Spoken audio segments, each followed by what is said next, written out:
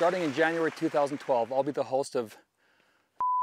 Hi folks, I'm Scott Martin, host of the Caddie Show on tourplayers.com, where the pros hang out.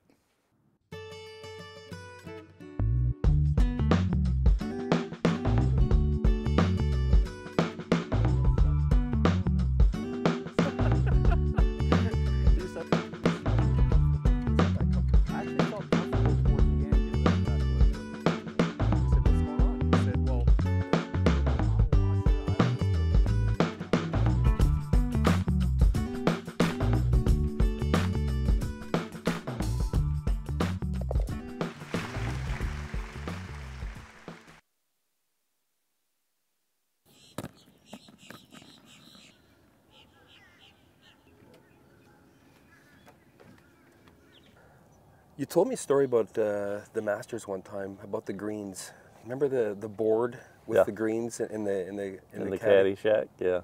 Can you tell me about that? Well, yeah, you know, I'd been going there for years, and I'd noticed this grids up there with the greens on there, and there was these red dots, and I never paid it any attention. And after about the third year there, I saw people writing these red dots in their book, and I went up to Caddie Master and said, "Can I ask you a stupid question?" I said, "What are those red dots up there on the greens?" He says, "Well, that's raised creek effect on your putts." And he says, "If there's any tendencies, they'll break towards the red dots." I said, okay, I like that. So I started drawing in my books and drawing the dots in your yardage book? Drawing the dots in the yardage books, and you know, just kind of started paying attention to it a little bit when we were reading greens, and maybe that had something to do with helping Zach Johnson win the Masters. You know, was that takes a little bit. Did you guys win the Masters that year? The first year you used the dots? It was right, maybe the first or second year. Yeah. So maybe that little tidbit kind of helped. Yeah. Well, you know, spending a lot of time on the practice range and the putting green trying to play golf, you know, you always were hitting these 3-footers to win the Masters, you know, and it's like you're grinding, you know, and to actually caddy there, it's a dream come true as it is, but to win there, it's even more special. I mean, I get chill bumps just thinking about it still. It's been since '07. You know, it was a weird week. You know, Zach's usually kind of a hyper kind of dude, and he had talked to Mo Pickens, his sports guy, and Mo was like, you know, just really be calm this week, walk slow, do everything slow this week, and usually Zach's walking like way ahead of me, and he was calm. He was just walking behind me, like just taking it all in. You know, it was like weird, and we got to playing pretty good. I think we were in the third to last group on Sunday, and we'd birdied 2 and 3, and after the third hole, Zach looked at me and said, "Hey D," he says, "try to keep me in the present today, and don't let me get ahead of myself." I said, "All right, Zach," I said, "don't look at a leaderboard the rest of the day. I'll tell you what you need to know. Let's just stick to our game plan and see what happens." So we're sitting around, we're playing around the last day. We get around to, he birdies 13, birdies 14, so now we're doing pretty good. We're like a 2-shot lead, and he has no idea. And on 15th hole, we're walking down the 15th, and my legs are shaking so bad walking down that hill. It's like, when do I tell him? What do inside I'm going, do I tell him now? Do I tell him later?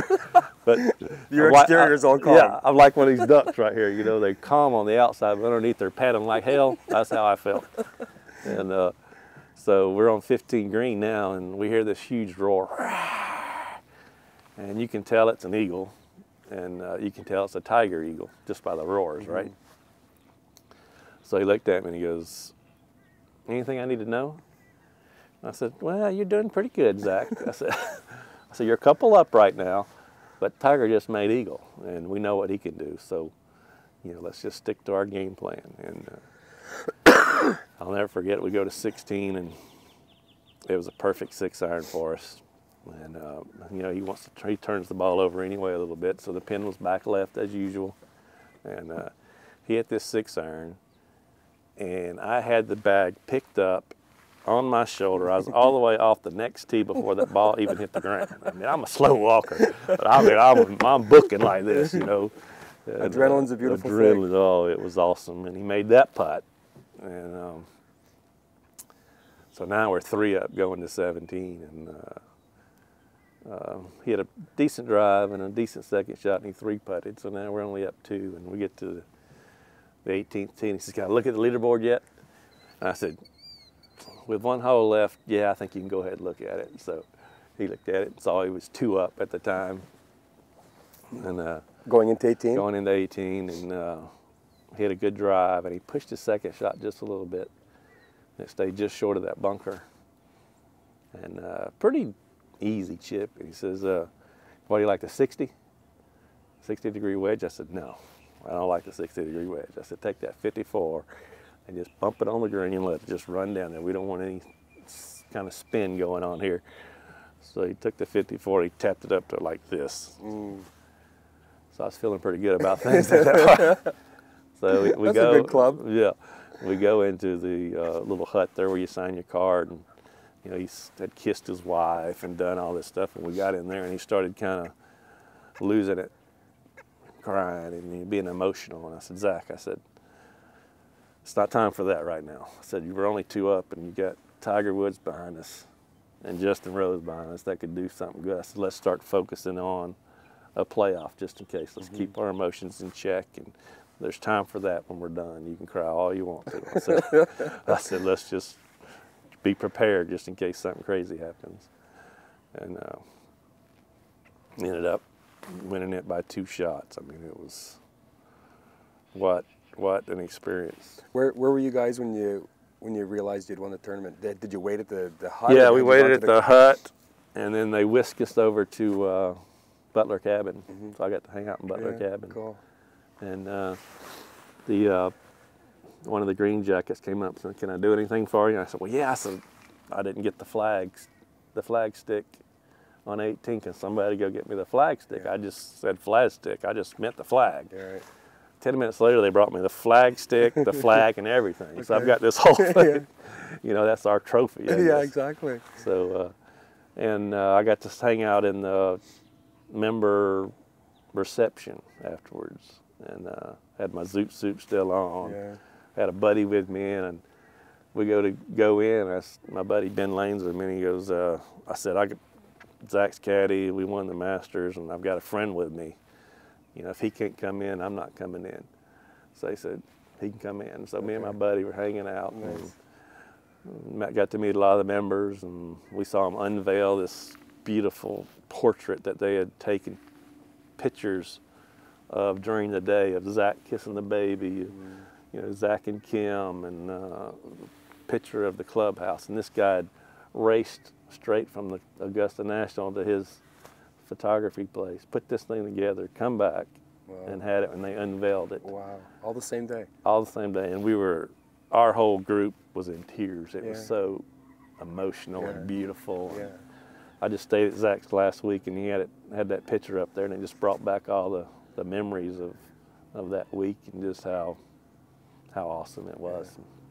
Yeah. But a funny thing was, you know, I got the flag, and about 10:30 at night we finally leave. Me and my buddy Ben, and we're in the parking lot where, you know, we park, and he goes, "You know, we got to go down Magnolia Lane as we leave here, don't you?" I said, "Well, hell yeah, we do."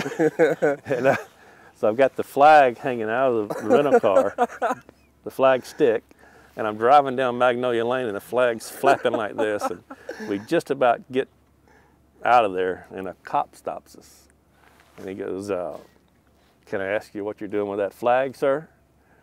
And I said, "Yeah, I stole it. What do you think?"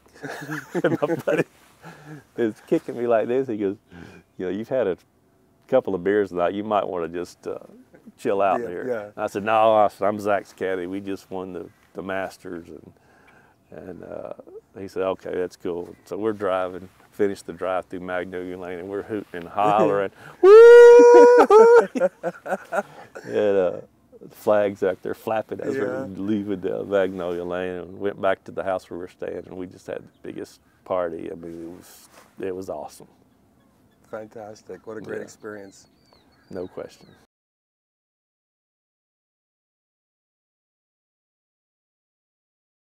Well, it really wasn't a big strategy because there's 3 of them you can't reach. We can reach 13.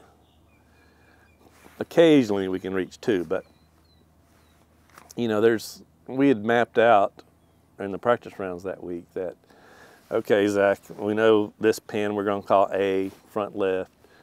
What number would you like into this pin?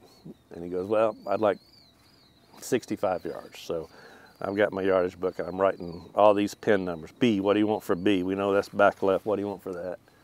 80 yards. So we just got every possible pin written down what we want, because a lot of times there you want a full shot anyway, so you can just kind of either spin it back or, you know, do a 1 hop stop or whatever. And we just really had it mapped out great. And the only one we could have possibly gone for Sunday was 13, and we had that hanging lie.